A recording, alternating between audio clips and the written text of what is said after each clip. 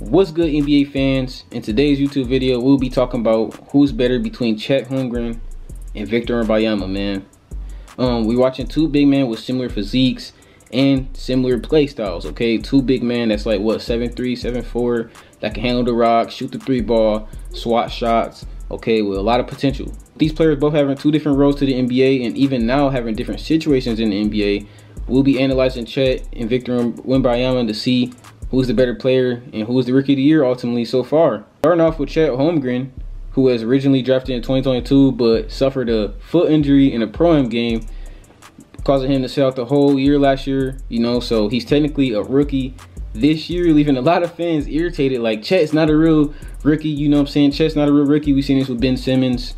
So we see this happen a lot, okay? And this could be another case of that where Chet Holmgren swoops in, you know what I'm saying? It takes the Rookie of the Year from Victor, but we'll see about that. But Chet Holmgren started this season with the Oklahoma City Thunder as a rookie. And as a rookie, Chet Holmgren is finding himself in a good situation. Chet Holmgren has an all-NBA first-team MVP candidate teammate in Shai Gilgeous-Alexander, who is leading this young OKC team to the second seed in the West. And Chet Holmgren is starting to fit in perfect with this team. He's averaging 18 points per game, 7 rebounds per game. I really want to see him pick up the rebound, numbers a little bit. Want to see him get a little more aggressive on the boards. I feel like with that height and with that wingspan, you should be averaging like 11 rebounds per game. And he's also averaging 2.5 blocks. So he's showing his defensive presence on the other end, mainly at the rim. Okay, he can still work on his perimeter defense a bit, but his rim protection so far has been amazing. And he's also had some great standout games this season, having a career high night against the Warriors, dropping 36 points on them, and even hit a clutch shot that game to send them to OT, and they ultimately won that game. Okay, seeing that from a young OKC team this season was just so, like, it was just astonishing. I'm just like, dang, like, this OKC team really hooping. And if you haven't checked out my OKC video, go check it out. I made a whole video about how good the OKC been playing. But today we talking about Chet, okay? So yeah, he's got some good numbers for a rookie. Efficiency has also been a standout. Chet is shooting 55% from the field. He's also shooting 40% from the three. Okay, that's really good for a young big man to be shooting 40% from the three. That's amazing. And right next to an MVP candidate, like, what else could you ask for? Now I'm going to get into Wemby's case for Rookie of the Year. The French prodigy was drafted first in the 2023 draft by the San Antonio Spurs, with a lot of reactions being positive, seeing that he had a lot of legendary mentors such as Tony Parker and even Tim Duncan to look up to and ask for advice, and just to have right there after good games, you know what I'm saying? Wemby came out of the gate showing us why he's the #1 pick. Wemby is averaging 19.4 points per game, 10 rebounds per game, and 3 assists per game. So like I said, Wemby is rebounding better, and this is how I want to see Chet rebounding, because that's what OKC need. They need Chet Holmgren to be snagging down them boards, okay? He should at least be averaging 10 boards at that height. I'm sorry, but Victor Wembanyama is averaging 10 rebounds per game. That's what I like to see. He's shooting 45% from the field, so he has lower efficiency than Chet.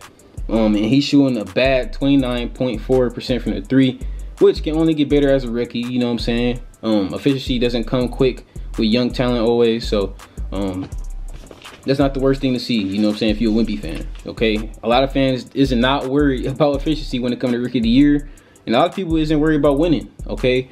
But it seems like this year they've been tying in winning and efficiency to the Rookie of the Year. And if we talking about efficiency, winning, and just being most valuable to your team in Rookie of the Year, it's probably Chet Holmgren. But if you're looking at just potential, upside, and better play so far, you're probably looking at Wemby, okay? To be honest with you, I would pick Wemby. Okay, I'm not even gonna lie to you. But let's continue on Wemby's story. And Wemby might not have an All-NBA first teammate like Chet does, but he has something better in my opinion. He has a Hall of Fame coach in Greg Popovich, okay? With Greg Popovich just signing a 5-year extension with the Spurs back in July, it looks like Popovich would be Wemby's coach for the foreseeable future, which is a very positive thing for Wemby's career, okay? For his development, Wemby needs this, okay? Because a lot of times we see #1 options like Zion Williamson and others fail because they don't have the right organization around them to make them better, okay? Sometimes you just need that right situation, and Chet and Victor look like they got good situations right now where their development will be perfect, okay? Wemby has had even great duels this season against good squads like the Suns, Bucks, and Thunder. having his career high against Kevin Durant, and the Suns dropping 38 points in a win, okay? When I seen Chet do that, when I seen Wemby do that, man, I was like, oh my gosh. Like, they played the Suns back-to-back. I remember that. I remember that exact 2-day stretch, bro. They played the Suns back-to-back days and took dubs on both of them. They won the first game. The second game against the Suns was when Wemby dropped 38 on them, and I think that game was away too. So, yeah, Wemby's insane, man. I'm not even gonna lie to you. That's very impressive for a rookie. And Wemby is also the youngest player, or the youngest center to drop a triple-double. Only at 20 years old, he dropped a triple-double against the Pistons, and I was actually there. Yep, me. I was actually there to witness that triple-double, which is really cool and dope. To see, you know, Victor Wembanyama have a triple-double, you know what I'm saying, scoring, rebounding, and just passing the ball. And it's gonna be it's scary because, like, he's only gonna get better from here. You know what I'm saying? He's only 20 years old. He's 7'4", and with that passing ability, that rebounding ability, and that dribbling and shooting ability, Victor Wembanyama is going to be probably one of the best of all time. He has a Hall of Fame coach in Greg Popovich, like I said.